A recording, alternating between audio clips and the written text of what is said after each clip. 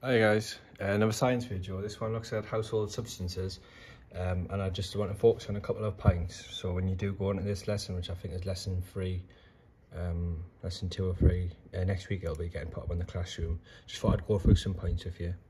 So in this case, aluminium, which is the metal that makes up a Coca-Cola can, and Pepsi, which uses aluminium for their can,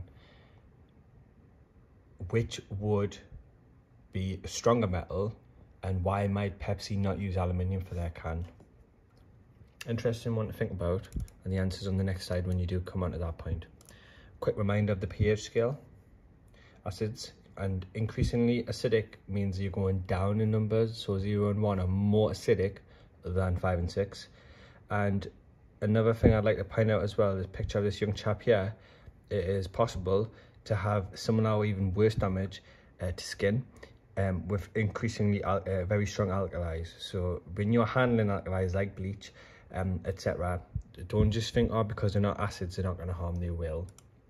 And the reason for that is because concentrated acids and also concentrated alkalis are very corrosive and can destroy the skin if spilled. The location of hydrochloric acid, for example, in your human stomach, tells you and goes to point out that when you be sick or you feel like you're gagging, when that sick comes up, it can taste nasty and also damage parts of your enamel in your teeth if you're constantly being sick.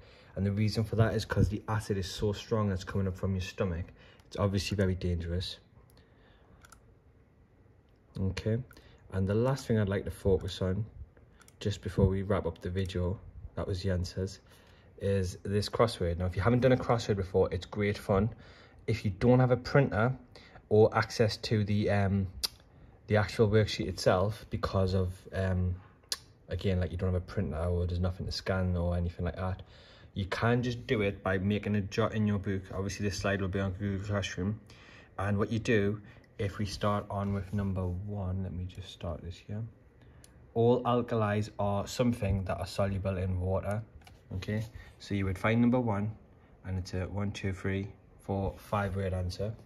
You would put your answer in there, and then the first letter of the second question, which is sodium hydroxide reacts with sulfuric acid to make, the answer would go in this one here. And it is quite tricky, but it's definitely doable, and every year I've done it, students have really like to have managed to get the whole thing. So I'd love to pose that as a challenge to you, and see who's the first person to come back with a completed crossword. Okay, so enjoy doing that, guys, and there'll be more videos to follow. Thank you.